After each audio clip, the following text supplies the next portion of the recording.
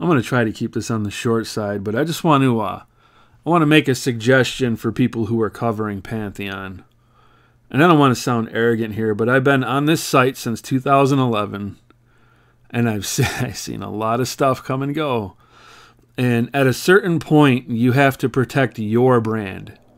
Okay, now I'm talking to the people who are sticking up for Pantheon in any way. It is time for people to cut ties. And I know a lot of you don't want to hear this. Okay, and I don't hate anybody. God bless all of y'all, man. I feel bad for the passionate devs that sound like they just lost their best friend while I'm listening to this public Discord Q&A. Just like I felt bad about the devs for EverQuest Next when they did their round table. You know, they all looked like they were defeated, and they weren't happy about it. Everybody's got a boss, etc. I understand how that goes, but I'm talking to content creators now, and I'm going to give you a word of advice. Because after a while, you need to pull out the hatchet and just cut ties. You got to do it. Okay? Because people are going to call you a shill. And I know most of you guys are not shills. Alright? And I don't want anybody to think I'm singling them out as a shill, but I'm telling you right now, that's the way people talk. And it's just not good for your personal brand, your channel. You need to start thinking about your channel now. I know a lot of you guys have put money down on this thing. You're invested in it. I understand that. Okay? But from one content creator to another, my recommendation to all of you is to turn your back on this dumpster fire. Because that's what it is. It's a dumpster fire. And I have a very strong feeling the entire reason why they're doing this 247 thing is so they can't be sued. Because if they come out with product, they can just turn around and be like, look, we've got product. It's not the product they said that they had, but, well, over the years, they've said a lot of lofty things, and people have been recording that. And that doesn't look good in a court of law. Now, I know that, you know, they got their little thing, you know, you were just donating, you were, you know. But after all the stuff they've said over the years, they've taken millions of dollars. If they don't produce something, they know they're going to be in trouble. So, honestly, and I could be wrong, okay, I could be wrong. We could witness a miracle where the first time ever where somebody's tried this crap to branch off like Landmark and make something else out of it and then develop it from there, blah, blah, blah. I could be wrong, maybe. This is the one time that it pans out. The one time that it actually works out. It's not going to work out, guys. It's just not. And if it does work out, it's too late.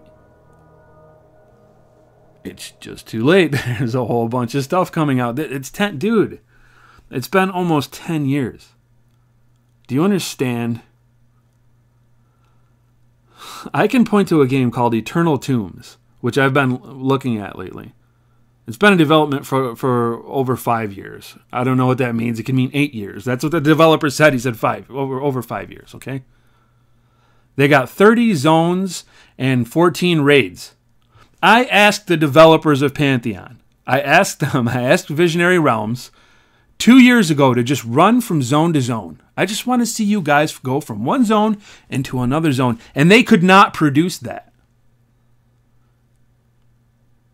If after 8 or so years you can't show people a single frickin' zone and all you've ever showed anybody is a small little area, and at best like a valley with a little village inside of it, you've got nothing. Who builds a game like that? Who builds a game like that where you're not building the world as you go along? We're going to build all these systems, and we're going to talk about all these different systems. They talked about, how the elements are going to be this and that, and you'll have to have certain gear for this and that, and the climbing aspects. They got into, the different dialogue aspects. All of that is a fart in the wind. It's gone. It doesn't even exist as far as I can tell. So unless they pull a Hail Mary at the last minute, And they're like, yeah, this is, you know, we've got all that stuff, but we really just needed to test this 247 thing to make that work and somehow create 50 zones or whatever. I think they have a nothing burger here. That's all that I can see. Because that's all they've shown me. Now, as a Christian, and yes, I'm bringing up my faith again, I look at the fruit of people's actions. I don't just look at their words. I'm not saying words are useless, but I look at their actions. What is the fruit of what they're saying? And I have not seen any fruit come out of this game. Everybody's like, oh, well, they did the public Discord thing. Yeah, after the leak happened. And they came out to try to save face. But do you think they would have said anything to anybody if that leak hadn't happened? I don't think they would have. Is that the kind of people, are those the kind of people you want to back? Furthermore, I caught them censoring people last year. And there's a whole bunch of complaints that I've seen in chat about, oh, I was censored. I've seen it over on Reddit. I've seen it here on YouTube. Okay. That's not somebody that I want to give my money to. Where's the transparency? It's non-existent. The only reason why they did this and came out and said anything is because they were caught slipping. Period. So what do you do with a company like that, fellas? Here's what you do. You reach around back and you cut it off. That's it. If you don't cut it off, people are going to call you a shill. Okay? It's unavoidable. In years from now, people are going to be like, oh, I remember that guy. He just shilled it for that game all the way to the end. I don't give a shit about what he has to say now. I don't care what he says. That's the guy who was back in Pantheon to the bitter end. You can, like I said, you can do what you want. Okay? And I hate to sound so pissed off, but hey, when I was giving my time and energy to this shit in 2013 all the way up, 2014 all the way up till now, I feel bad that people had money taken from them. I'm embarrassed about that. That's how you need to feel as a content creator about your audience, and you have got to protect your audience and your brand. It's time to walk away. God bless, and I look forward to seeing you all in the next video. Greetings, ladies and gentlemen. EQOA Nostalgia here with some very good news for old school MMORPG fans. Brad McQuaid is currently planning on heading up a new MMORPG project on Kickstarter. Now, for those of you in the MMORPG scene who might have been living under a rock over the past decade, Brad McQuaid is one of the original designers on the first EverQuest game. Also worthy of noting is he was also executive producer on the game Vanguard, which is a very good MMORPG. I suggest you guys check that out. Now, Vanguard did have a bit of a rocky start when it first came out, but things have been ironed out since then, and to this day, it's a very good game. And if you like classic MMORPGs, yeah, you just need to check that game out. I'm probably going to have some footage up for it. As a matter of fact, that might be what I use as like a backdrop for this video, so you might be seeing that right now. Now, Brad originally intended to have the Kickstarter up by now, but he went on to say that it's not a very good idea considering the holidays.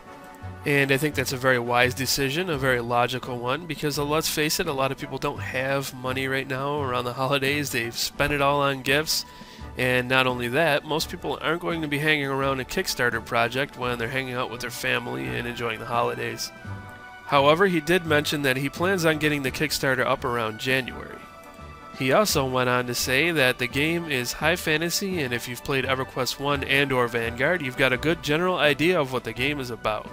He added that if you are a younger player and didn't play EverQuest or Vanguard, but you want a challenging game and not a game that tries to be all things to all players, and not a game that tries to be all things to all players, and not a game that tries to be all things to all players, then you should feel right at home too.